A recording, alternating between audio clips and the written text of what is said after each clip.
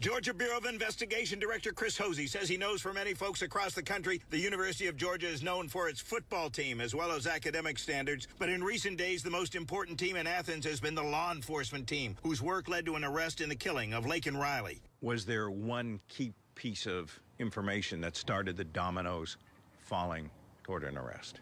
I would call it a collection of information, whether it be physical, not physical, verbal, whatever the case may be, that starts to point investigators in a direction and kind of snowballs from there. But it's critical that you handle that right, or you could lose an opportunity. Absolutely. Resources went immediately. By the time I get that information, we have agents that are en route to the scene. We brought in resources from across the state. Not only our Athens regional office, but neighboring work units sent manpower down, resources.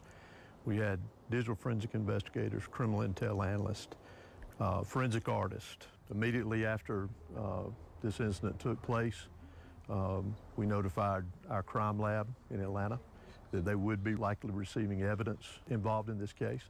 And they were quick to be ready for it and to start processing and analysis of the evidence that was brought. What aspects of the investigation was GBI involved in? In pretty much all of them, but working side by side with UGA Police Department, Athens, Clark County, but also state law enforcement personnel, Georgia State Patrol, Department of Community Supervision, Georgia Department of Corrections assisted as well. Hosey says he's been told UGA Chief Clark and Athens Clark County Chief Jerry Salters worked homicide earlier in their careers, which probably helped. And Jesse Maddox, special agent in charge of the GBI Athens region, has extensive homicide experience. The GBI director says solving the case to bring resolve was important on many fronts. That's important for family, it's important for community, it's important for the citizens of this state.